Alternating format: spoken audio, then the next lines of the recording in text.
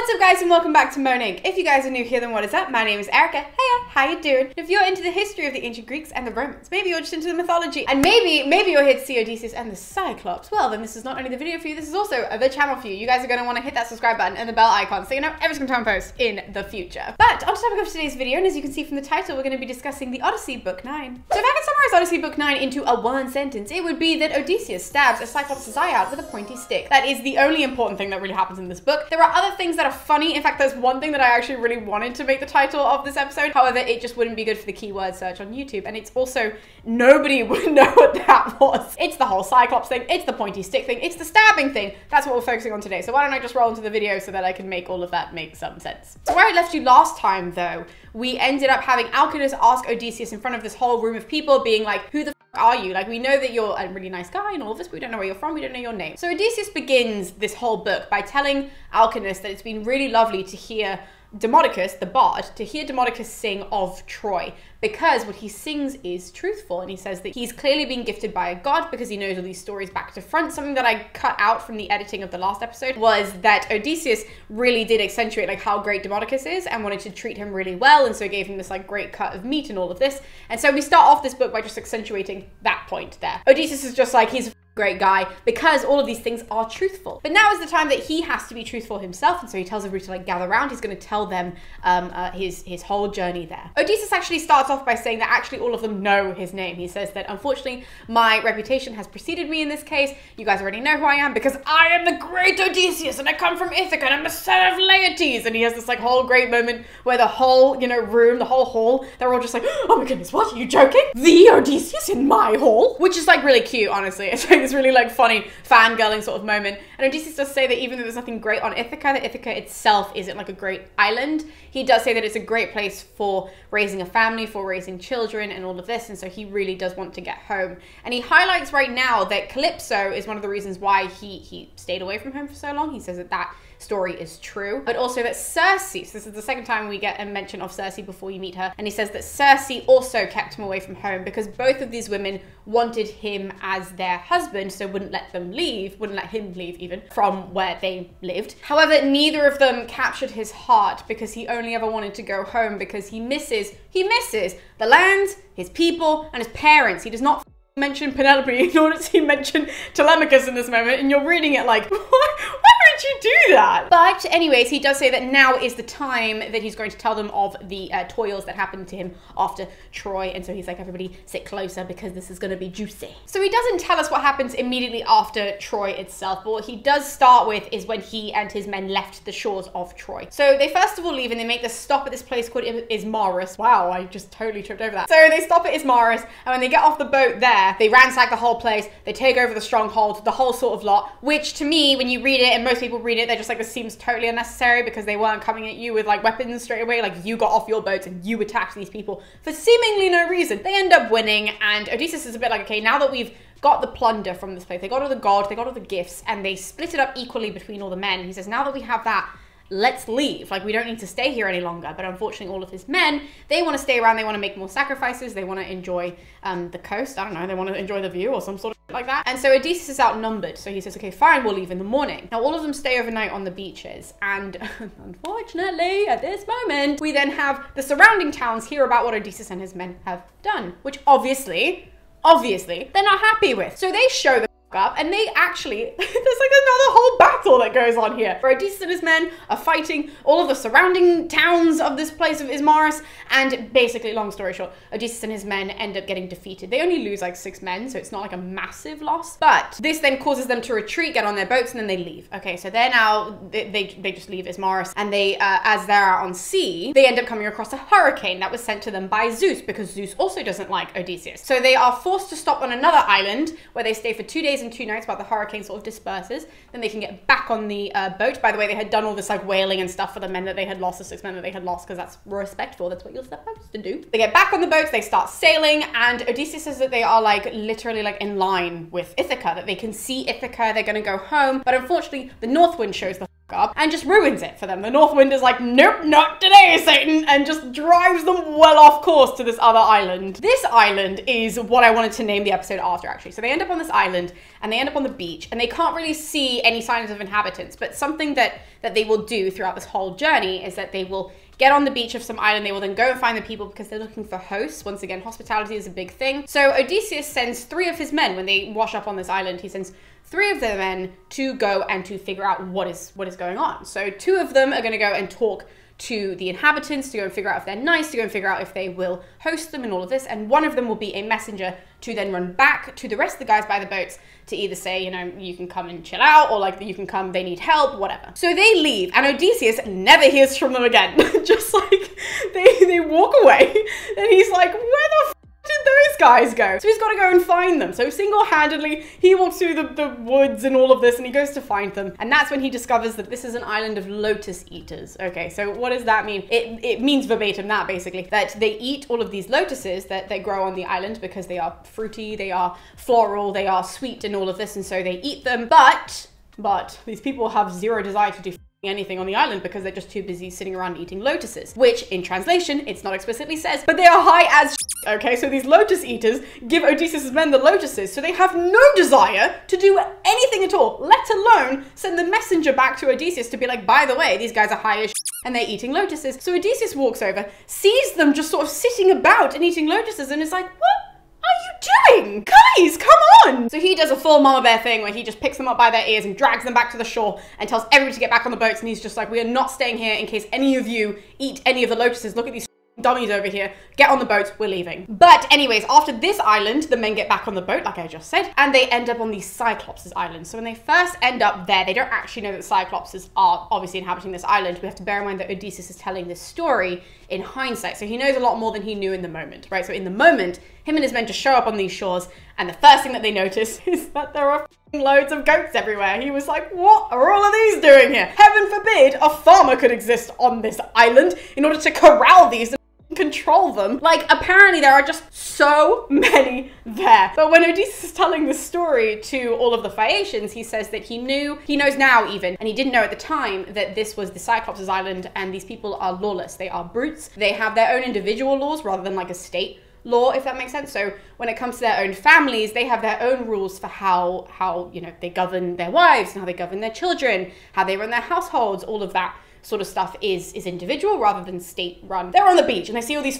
goats, and Odysseus is like, well, you know what we should probably do? Eat some of those. So they go over and they take 9 for each of the boats, except for his own, that they take 10 sheep for his, so that they can like really enjoy all of the meat and everything. They sit and they feast and they have like a really nice time. Odysseus makes a note here that he says anybody else, like any other sort of civilized person or being, would have figured out a way to trade these goats to like make money, make profit or something. But the Cyclops haven't really hacked the whole, you know, boating thing and seafaring thing. So they haven't hacked it. That's why there's such a goat problem. Basically, they really highlight that there are loads and loads of just goats and sheep everywhere on this island. But in the morning, they can see smoke from all of this fire that's coming from the island. And so Odysseus tells all of his men, I think we're on the wrong beach right now. This is pretty useless. We should get back on the boats, go around the corner, disembark there, and then go and explore and see who exists here and all of this. So the men get back on the boats. They literally go around the corner, get off the boats, and then Odysseus picks 12 of his favorite men. Well, 12 including him, but he picks a bunch of them and he says, all of us are going to go and venture out and we'll come back and we'll tell you guys what's up. So Odysseus and this little army that he has formed from his actual army, they see this cavern up, which is kind of close to the beach, but like not super close to the beach. Like it's close enough they can see it. And it's shrouded in this like overgrown laurel, and so they decide to go there first because they can see that there are all of these like goats and sheep and sort of like pastures outside of it. So he's like, okay, well, I think something lives there, so we should probably go and try there first. So they all walk up to the cave, to the cavern, and there's nobody in there. Okay, so they walk in and it's just like this sort of gaping hole in the rock, and they notice there are a couple of things in there that are a bit like red flags, like clearly somebody lives there, but it's also like, how big is this thing? Like, what's going on type of thing. So they go in and they see that there are all these racks for drying cheese, first and foremost. They're a bit like, okay. And then he notes at the back that there are these 3 different pens for clearly some cattle of some sort, the sheep and the goats, he presumes, and they are all ordered. And then there are all of these like pails of milk on the wall, like hanging on the wall. There's whey in some of them, there's just like regular milk in some of them, and then there's like a fire in the middle that's not lit. Okay, so that's what they walk into. So one of the men sees all of this and turns to Odysseus and is like, look, I've got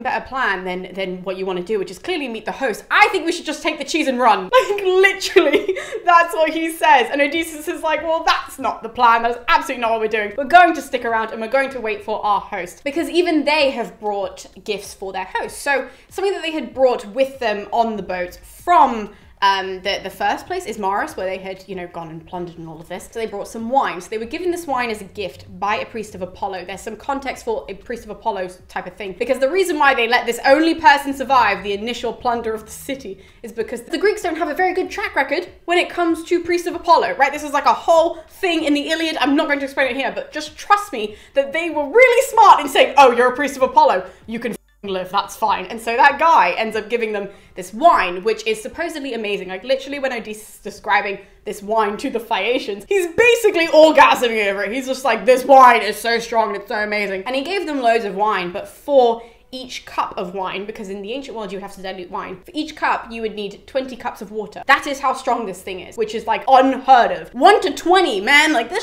is strong. But the men had brought that to the Cyclops' cave, so Odysseus is like, well, no, we're gonna sit around and we're gonna wait until this guy comes home so we can offer him the wine, and I also want the gifts that this host could possibly offer us, which is a little bit selfish, but anyways, the men listen to him and they all make camp in the cave. They do take some of the cheese and they offer some to the gods. They're like, here's some cheese, and then they eat some of it by themselves. They drink some wine and they have their own little fire going in the cave, and they just sit around and they wait for the guy who lives in the cave to come back. Finally, when nightfall does come around, then the inhabitant of the cave does come back, and he comes in with all of the cattle. This giant Cyclops shows the f up, comes in with all the cattle, lets the cattle in, and then closes this door. The door is this like ginormous rock. Gigantic, actually, my dad gets really annoyed when I say that. So gigantic or enormous, pick one. But it goes in front of the opening of the cave, right? And he even says, Odysseus even says, that the Cyclops shouldn't have been able to move this rock. It is that big that like he's even shocked that the Cyclops himself can move this thing so comfortably. He then allots all of his, you know, the sheep and the goats into their various pens.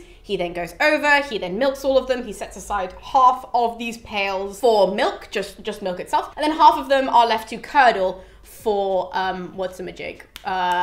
Cheese. That was the word I was looking for. So he does that, and one thing that he'd also brought in with him was all of this firewood. So he ends up starting the fire in the middle of the room, and when he lights it, he then notices that Odysseus and his men are just like cowering in the corner, because when the Cyclops walked in, Odysseus was like, what the f is that? And so they went to the corner to hide. And now the Cyclops is now seeing them, and he's like, what the hell? Who are you? And what are you doing in my home? Which is a very normal response. You know what? For the most part, you're not gonna like this Cyclops, right? He's not a very nice guy. But in this moment, you're a bit like, I mean, same. I think that that's a bit of an entitlement moment for Odysseus, where like he expects all this behavior from his host, but like he just showed up in this guy's home, made himself comfortable. The guy has no idea who he is. Shouldn't he wait to be invited in? Isn't that part of hospitality? Odysseus then explains to the Cyclops that actually he expects him to host him. He literally says that to him. And he says that they have come from Troy, that they fought underneath Agamemnon, and they were fighting in this 10-year war and everything. And they are trying to find a host on this island because they have dealt with many perils. But he obviously is terrified of Polyphemus. You don't actually know his name. I'm so sorry. But at this point, we just know him as Cyclops. So he's terrified of the Cyclops. And he tells the Cyclops in this moment that all strangers and all guests are protected by Zeus under the hospitality laws, and so therefore the Cyclops should be wary of that and should be aware of that. And obviously Polyphemus doesn't react really well to this, and he turns around and he's just like, you fool! Who do you think you are telling me that I should fear the gods? None of the Cyclopses fear the gods. And he ends this by being like, well, I'm just kind of curious though, where are your boats? Like, where are the rest of your men? Is this it? Or like, what's going on? I wrote that down on my post-it note. He says, I would just like to know, line 316, or around line 316. Odysseus knows that this is a trick though, and so he doesn't tell the Cyclops the truth. He lies to the Cyclops, and he says that actually Poseidon has dashed all of their boats against their shore, against the Cyclops island shore, and so he doesn't have any boats, so they are stranded on this island, and that's why they need help. Instead of having a response to this, the Cyclops just stands up, picks up 2 of Odysseus's men, hits their heads on the floor so their brains sort of gush out, and then eats them. I kid you the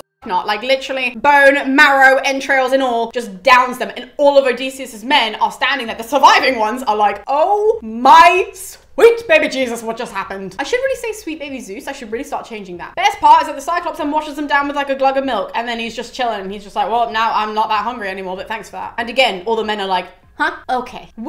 Initially, Odysseus wants to do what anybody would probably want to do as a leader, in those times anyways. He just wants to run over to the Cyclops. I keep wanting to say his name, but we don't hear it yet. So he wants to run over to the Cyclops and he just wants to stab him, like sort of where the liver is and the gut and all of that, and just kill him. But he does realize, it's really smart, he realizes that the door of the cave is still closed and it's this giant rock, right? Like I just said. And Odysseus is like, I couldn't move that. None of us, even all of us together, couldn't have moved that rock. So we can't have the Cyclops be dead at that point, because what the could we have done? Then we would have just rotted in the cave. And you do read that and you're like, yeah, I mean, I probably wouldn't have thought of that, but like, yeah, that's true. So they've really just got to wait about until morning, and that's exactly what they do. They fall asleep, they then wake up, and it's the morning. The Cyclops wakes up and he does do another round of milking for his you know, sheep and the goats and all of this. I want to say cattle, but does cattle involve cows? I don't actually know, but either way. So he does that whole sort of thing. He then moves the door of the home.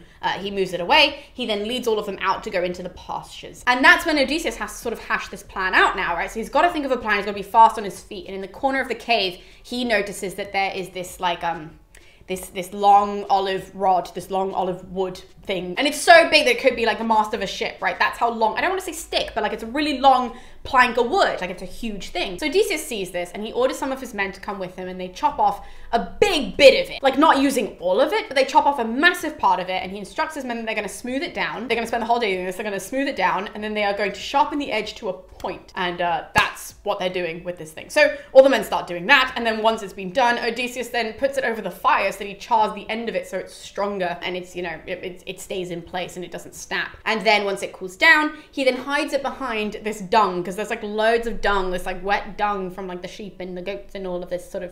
So he hides this long rod, this now pointy stick, this pointy sharp stick behind all of that so that the Cyclops doesn't see it when he comes back from his day of not farming, but just like roaming all of the animals outside. Odysseus then goes back to all of his men and he says that they are going to draw lots and they are going to decide which of the remaining men, because remember that 2 of them dead, that he's going to decide of the remaining of them who is going to help him stab this thing into the Cyclops' eye, because that's the plan. He's explained it all to them. So they all draw lots and fortunately it ends up being the 4 other men that he would have chosen himself, 5 including him, and they are going to help drive this thing into the Cyclops' eye that evening. So when nightfall comes, the Cyclops comes back into the cave and he does the normal routine that we just saw. So he, you know, milks all of his sheep and his goats and he leaves half of the pails aside. He leaves the other half of the pails aside for cheese, the other half for milk and all of this. Then he goes over to Odysseus' men. He picks up 2 more of them, dashes them on the floor and then eats them. And obviously they're like, sweet. And just by luck, it doesn't happen to be any of the men who are going to be stabbing this thing into his eye. I just always think that's a really wonderful coincidence for Odysseus. Instead of drinking milk though, to top off his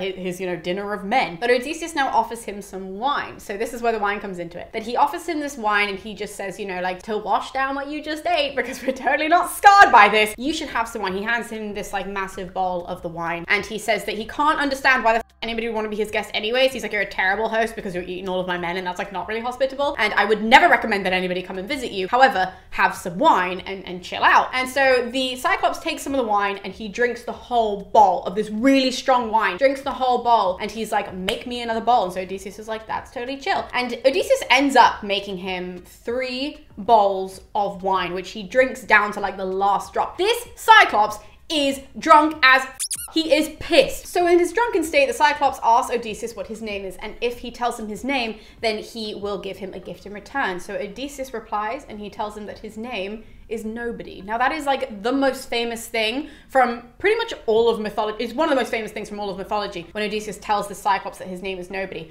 because he's hatched this plan, which we don't know the extent of it just yet, and like how Nobody fits into it, we will in a hot second. But that is vital that you know that that happens in this book, minus the whole pointy stick thing. The fact he says his name is Nobody, utterly important. Now because the Cyclops is so drunk at this point, he just falls back and he sort of starts like giggling or whatever, and he says to Odysseus that his gift is that he's going to be eating him last. He's like, thank you for telling me your name. You will be the last to be eaten. You'll have to watch everybody else die and everybody else go into my stomach. Mwahahaha. Very like Kronos-esque going on here. He ends up just passing the out on the floor, right? And so he then starts vomiting. He's that drunk, guys. He passes out, he starts vomiting, and up with all the wine comes also like human body parts, and it's like really gross. And so Odysseus sees that now is his time. So he tells all of his men to like get ready, and they take the stick and they put it over the fire again so it's hot, and they walk over to Polyphemus and they stab his eye with this really hot pointy stick. And they keep it in there for a while, right? They start moving this thing around because they want to make sure that like actually the eye is, you know,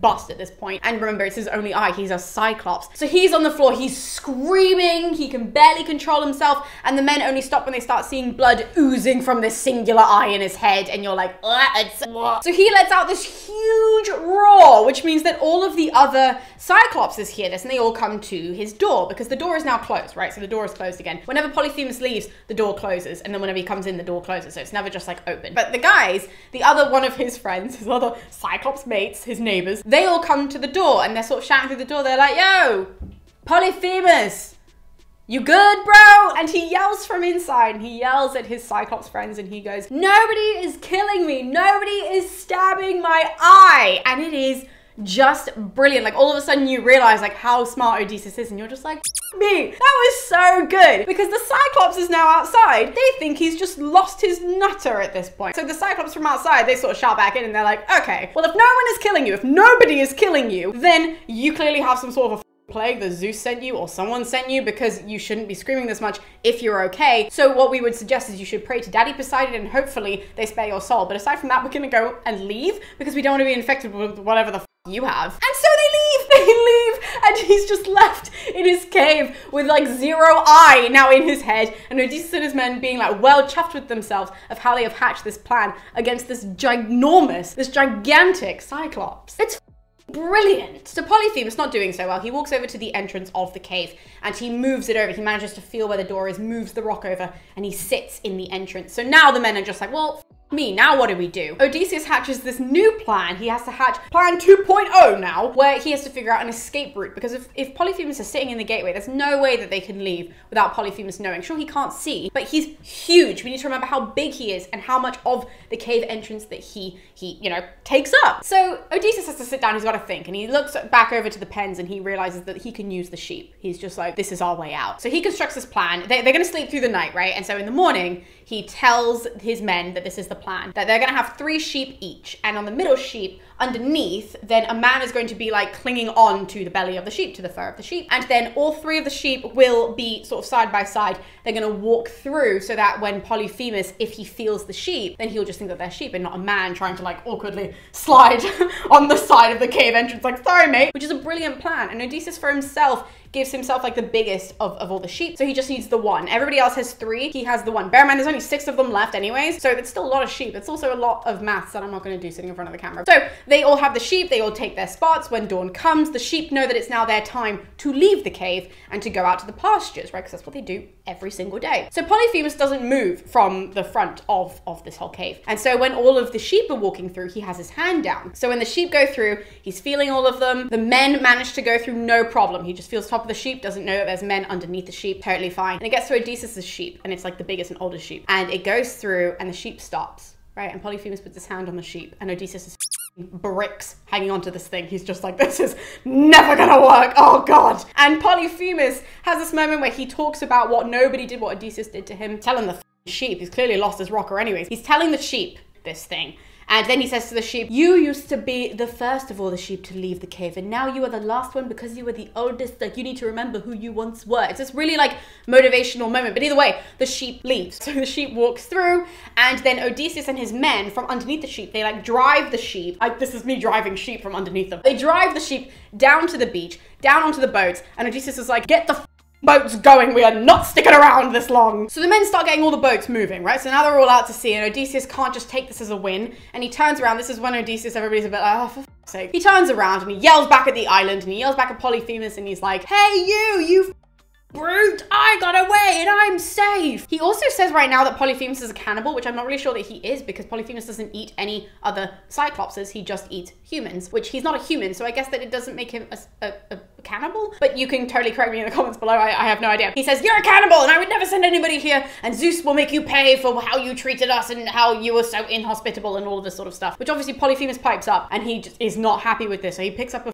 huge boulder and he throws it into the water, and it lands close enough to all of the boats. This is one of the funniest things. It lands really close to the boats and it starts guiding them back to the shore of the Cyclops' island, and Odysseus starts panicking, and all the men are like, no, we're not going back there. Absolutely not. Literally, Odysseus is screaming at them, just being like, just keep rowing, keep going. And so they start rowing really fast, and then they manage to get a little bit further away. Now, they are in safer grounds in the water. They can still see the island because they're still close enough. Again, Odysseus feels like he needs to antagonize Polyphemus, which even one of his crewmates turns around and goes, really? Really? Like, we only just survived the last rock issue. Are you really going to put us through that again? Odysseus ignores him. And he turns around and he goes, I just want you to know that it was Odysseus who blinded you, the great war hero, blah, blah, like all of this sort of shebang. And Polyphemus has a moment where he calls back to Odysseus and he says, wow, that's actually really weird because I did get a prophecy once upon a time that said that a man called Odysseus was going to come. He was going to come from Troy. He was going to be the son of Laertes and he was going to blind me. But he has some great trash talk because he finishes this off by saying, I never expected that you would be Odysseus because I wasn't expecting such a spineless wimp who only wanted to get me drunk and attacked me that way. That is not the act of a hero, and you're puny. I expected a much bigger guy than you. He calls him a wet noodle basically, and then he says you should come back to the island because I'll treat you more hospitably now that I know that you're Odysseus. And obviously Odysseus calls back and he's like, not likely, mate. Which I have to say, this whole exchange of trash talk, 10 out of 10 on both of their parts. Very proud that finally after the whole Iliad we got some good back and forth. So Polyphemus then calls to his father and he says, look, Poseidon, I hate that guy, so now we hate that guy. That's how family works, right? So you're gonna hate this guy and you're gonna make his trip really difficult. If he's fated to make it home, make sure he comes back to like a house that's in pain, a house that is crumbling, a house that is just like not the way that he left it. But if he can die at sea, then kill him because I'm really over it. And he picks up another rock and he throws it over to where Odysseus and his men are into the sea. It doesn't hit the boat again. It lands like close to the stern of the boat. But Poseidon obviously hears his prayer because we know that Poseidon hates him. But this is the reason why, okay? This is the episode why Poseidon hates Odysseus and why he has decided to make his whole life miserable. Now we understand. So the impact of this boulder, though, it then has Odysseus and his men go off onto another island and they end up sort of not shipwrecked, but they end up getting there and then they have to get off the boats. They then wail for the men that they had lost because they lost all those men to, you know, being eaten by Polyphemus and all that. So they wail for them. They then wait there overnight. They sleep on the beach and then they get back on the boats and then they start sailing. And that is the end of book 9. So I'm very thrilled that we got to discuss a very famous episode in all of mythology. And so yeah, thank you guys so much for tuning in and we'll be seeing you next time with book 10 where we will finally be meeting our lovely lady Circe, our lovely sorceress Circe, and I'm very excited to talk about that with you guys. So we will be seeing you next time with a little bit of magic, I guess. So see you next time.